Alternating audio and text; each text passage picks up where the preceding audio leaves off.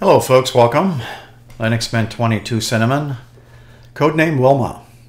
Today, if you want to consider this part 2, I'm going to do advanced concepts when it comes down to talking about installing some retro themes and only making one folder out of all of these so you can use one massive slideshow. All of these images that are currently in this folder called retro are all of the images that are from Maya to Wilma. Okay? And you can also add your own image if you'd like to add that to the mix. So you may see that this one here may look familiar to you, because that's this one right here. Okay? Bulgaria. And you can even see the sizes. Now, when you install these things, my previous video, I was doing that more for newer users of Linux Mint. And they like to use Software Manager for a lot of things, installing and deinstalling, which I showed how to do that independently. I'm not going to do that in this video.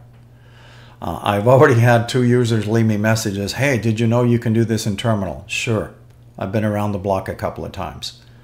But one thing that you can't do with Terminal is tell me where these are located. That you need Synaptic for. And Synaptic will tell you where these are installed. So you can copy these into one single folder if you'd like. That's the concept for today. Filming in 1080, welcome. Subscription key in the corner, 450 plus videos.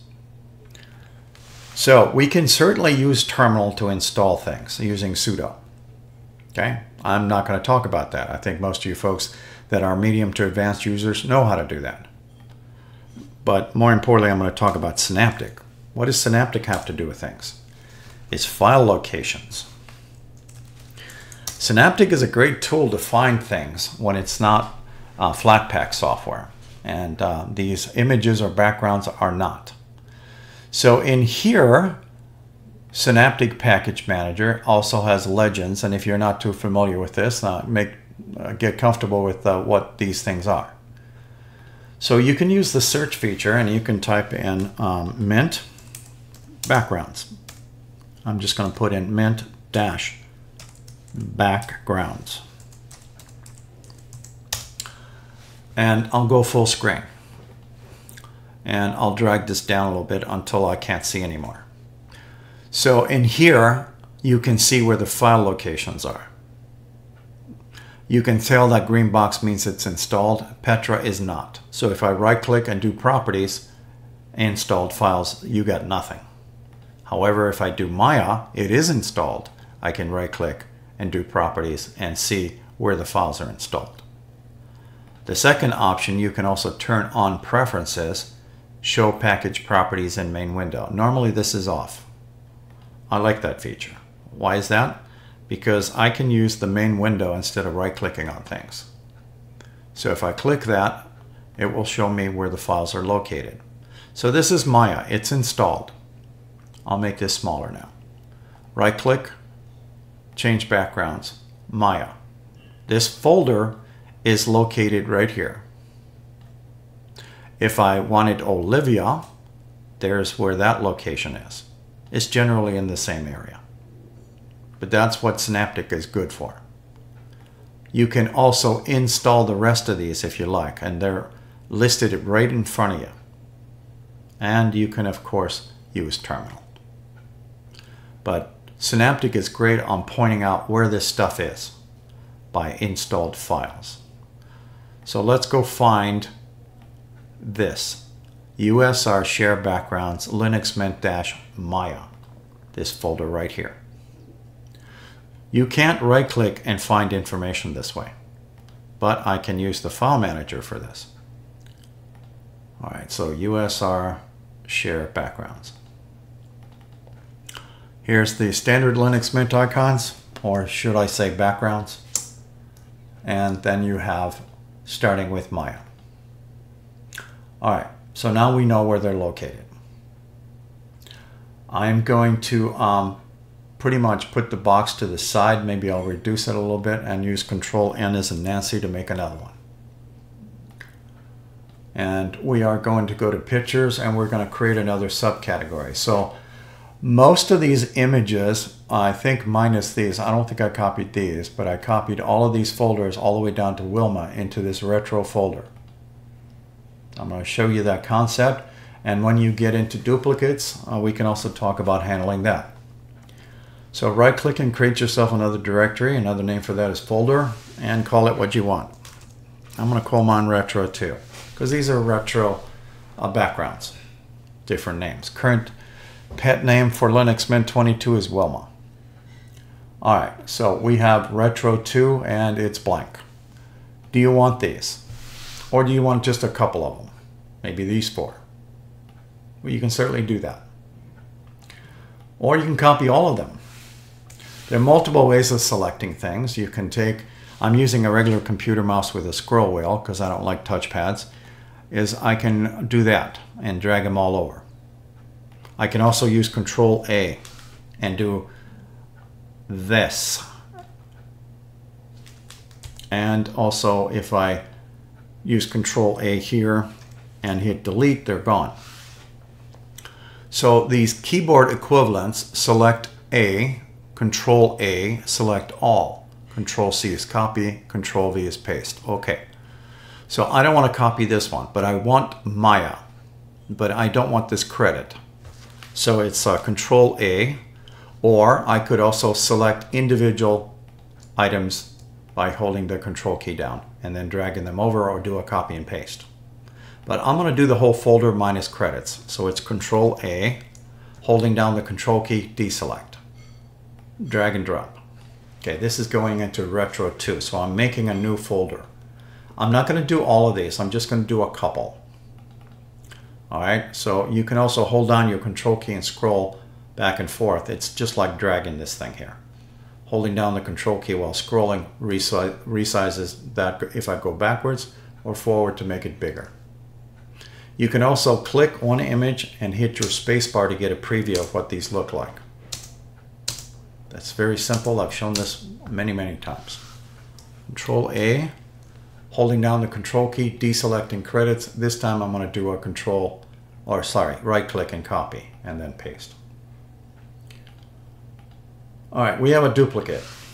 How do we handle conflicts? Well, you can see by the thumbnail that these are not the same images, but they're called the same thing. We already have one existing called road, and it's that one.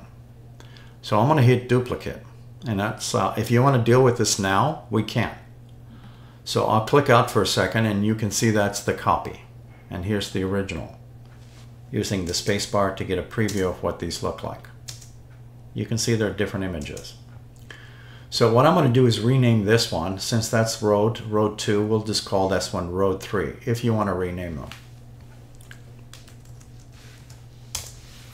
Now we're done. Let's go to the next folder and Olivia. Control A, deselecting credit.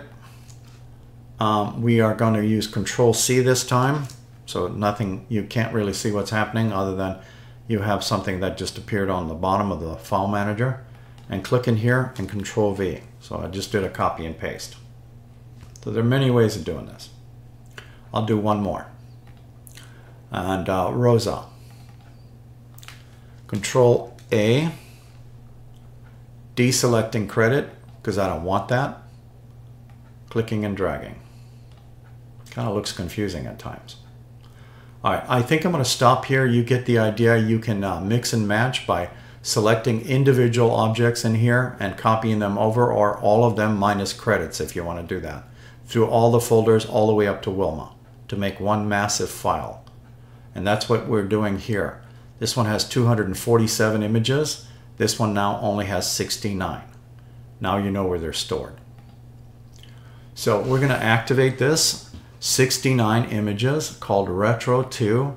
Right click, change background, plus pictures Retro 2. Did you know you can also eliminate these? You can also do that. It's just a shortcut. Alright, so pictures is back online. Retro 2 contains not as many images. And we can start our massive slideshows if we want, or pick individual ones, all from one folder if necessary. Static images. Okay. That one looks familiar. It came out of Virginia. It's this one. Images didn't change because they're identical. That's why. And you can also see the sizes. Now let's say I wanted to add my own personal folder, personal images to this mix. And the whole reason we may be doing this is because we want to do one massive slideshow. And it'll be running for hours because you got a lot of images in here. Let's say you wanted to put in a personal one. That's pretty simple. I think you can probably figure this one out. If I want a computer guy, I just copy him and throw it into retro. And I'm pretty much done. Right click, change desktop backgrounds, and again I'm using retro, and here's the image. It all depends on where this setting is when it starts.